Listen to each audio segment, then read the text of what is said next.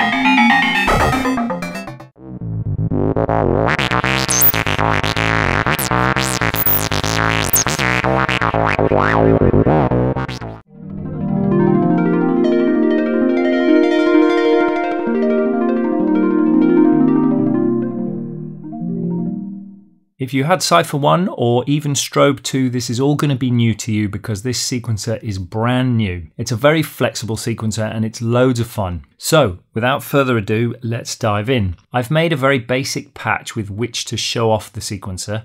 It's a very simple sawtooth bass and lead sound.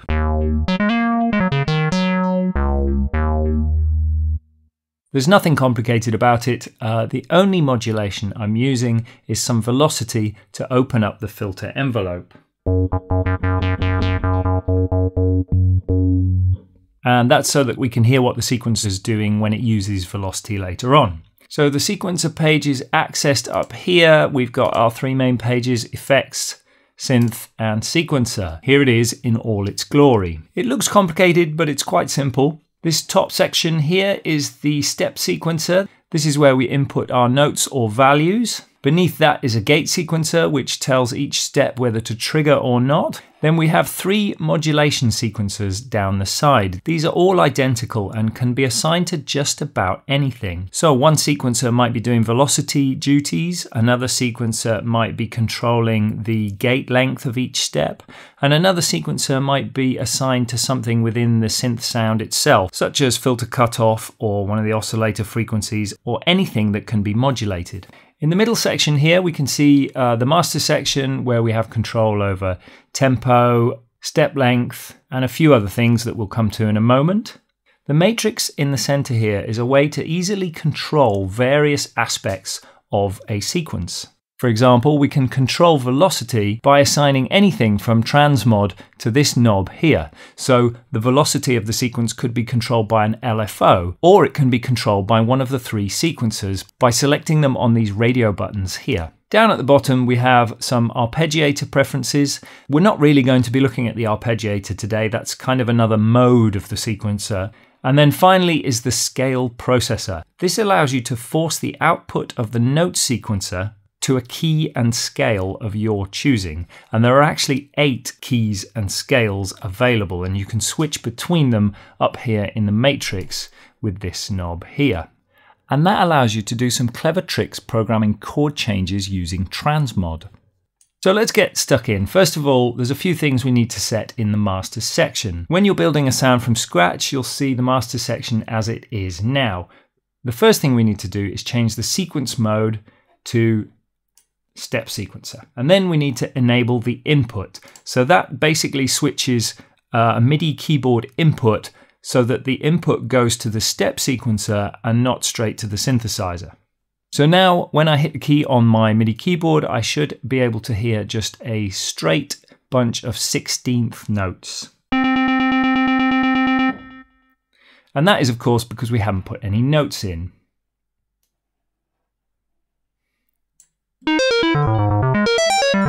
If we so wish, we can enable hold mode, which means that the sequence will keep on playing after I release a note.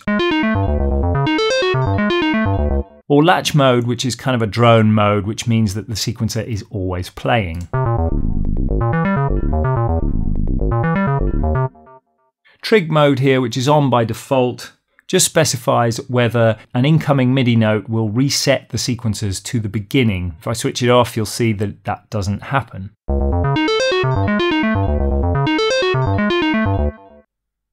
Obviously, we have control over tempo.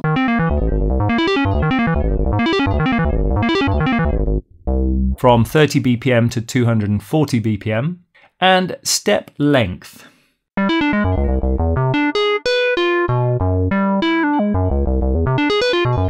Which is of course relative to the tempo. It's worth noting that when using Cypher2 as a plugin, this tempo will be taken from the host song. So let's work on our sequence here. We've got the main step sequencer up at the top and we can see it scrolling around. We can change the length here.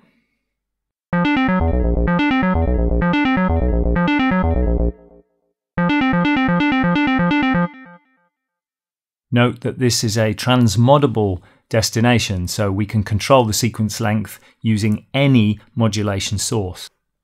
Now earlier on I just drew in a bunch of notes and that's a perfectly valid way of coming up with a sequence, but the other thing we can do is enter record mode here, and this enables us to use the MIDI keyboard in order to input a bunch of notes.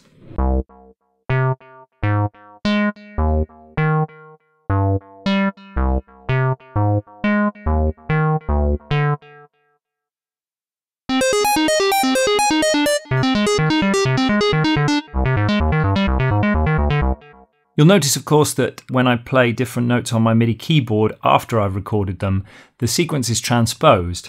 Obviously, when you transpose a sequence musically, it won't necessarily stick to the key and scale that you played it in.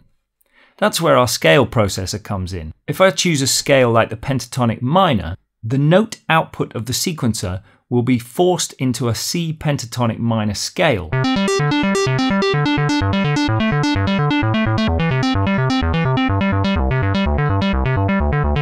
Below the step sequencer, we have the gate sequencer, and here we can select which steps are triggered and which steps aren't. But there's also quite a few interesting other options. For example,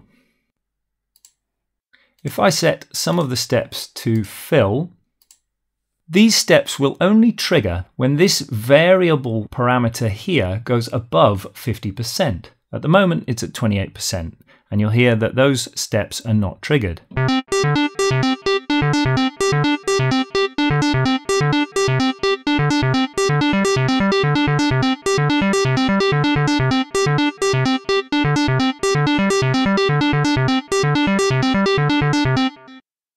So that's a really interesting way of developing a sequence using some kind of MIDI controller or some sort of modulation source like an LFO. If, for example, I select this LFO up here,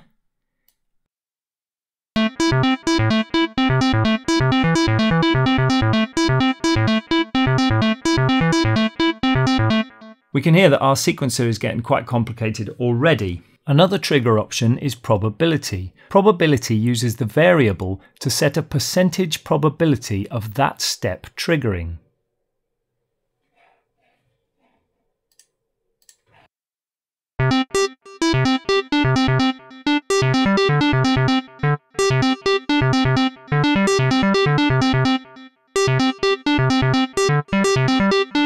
So you can see there that those probability steps that I set sometimes trigger and they sometimes don't. And the percentage likelihood of them triggering is this variable amount. So if I was to bring that right down to 0, they would never trigger. If I put them at 100%, they will always trigger.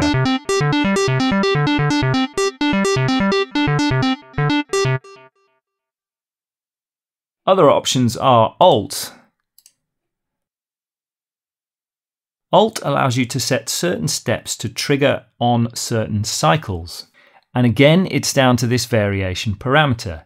So if I set this at quite a low value, what we should get is an Alt that triggers on every second cycle.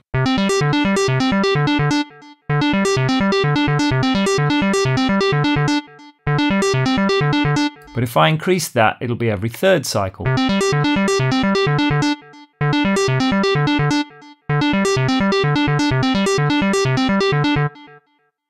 If I increase that all the way, it'll be once in every 6 cycles.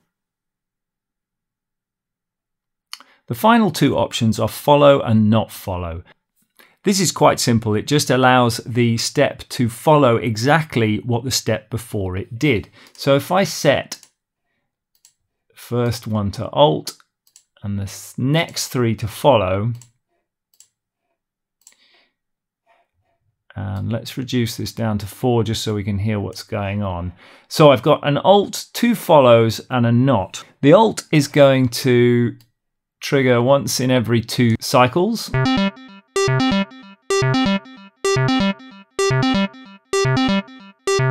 And then the 2 steps after it are going to trigger exactly the same as the first one. They're just going to copy the state of the gate. The final one is going to do the opposite of the one before it because it's a not follow. So using all of these in combinations, we can come up with interesting variations on gate patterns. Let's just put a few of these in randomly.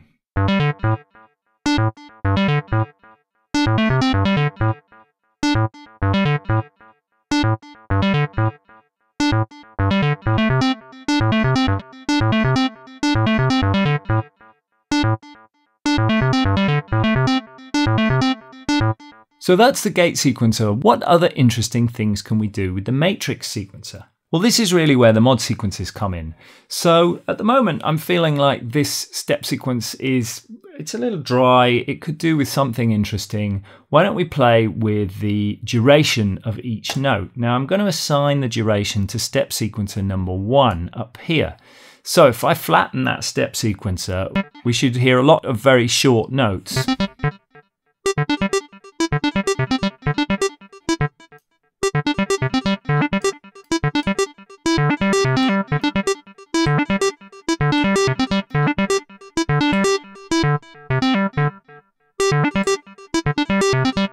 What we've got now is we've got this sequencer controlling the length of each step. The keen-eyed amongst you will notice that this is a 16-step sequence, whereas this is an 8-step sequence.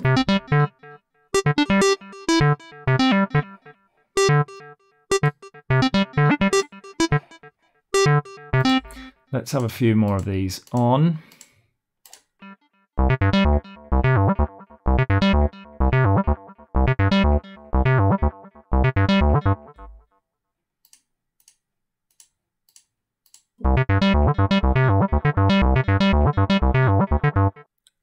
Let's assign velocity to mod sequencer 2.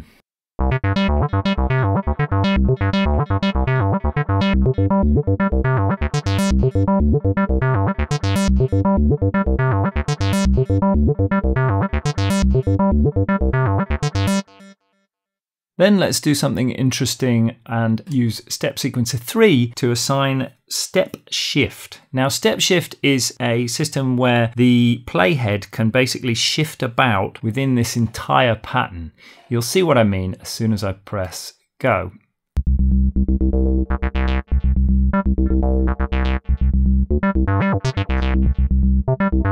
And you can see that mod sequencer 3 is making the playhead jump about.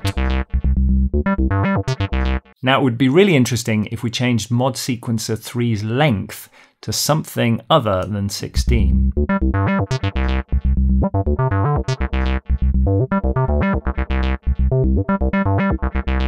And why don't we change the other sequencer's lengths while we're at it?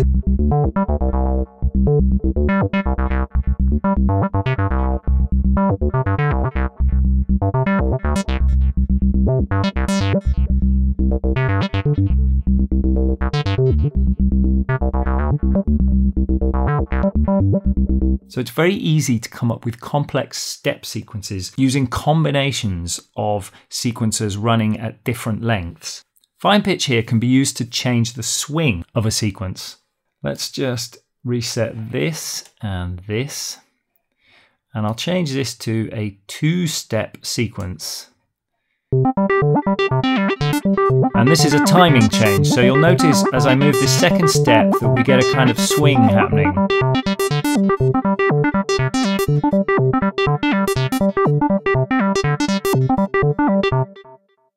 Because this is step sequencer controlled, we can come up with very crazy patterns of swing.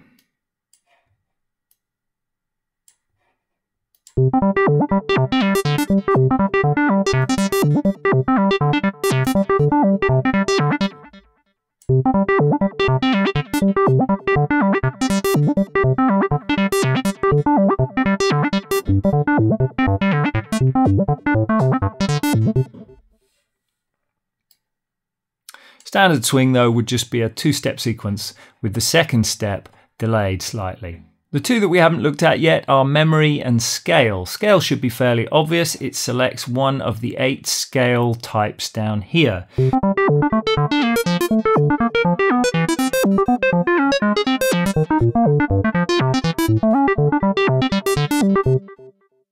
And memory allows us to change the note sequence up here. There are 8 memories, so we can put a different sequence in each memory. And then switch between them.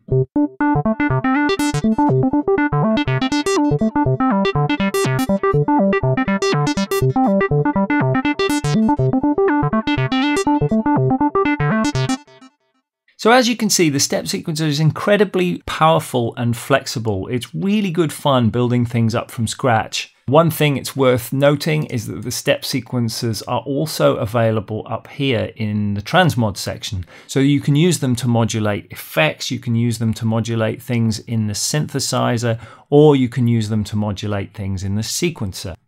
The last trick I want to show you is if you have a wonderful sequence and you fancy trying it out with a different sound, you can make use of the locks up here.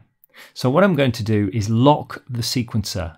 And what that means is that when I load a new preset from the browser over here, the sequencer will stay exactly as it is, which means that I can just load a sound.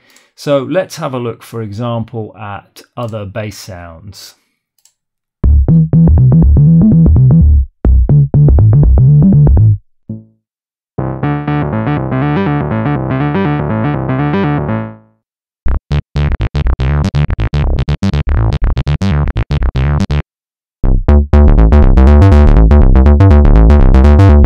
So that's it, the sequencer in Cypher2. Join me soon for another tutorial.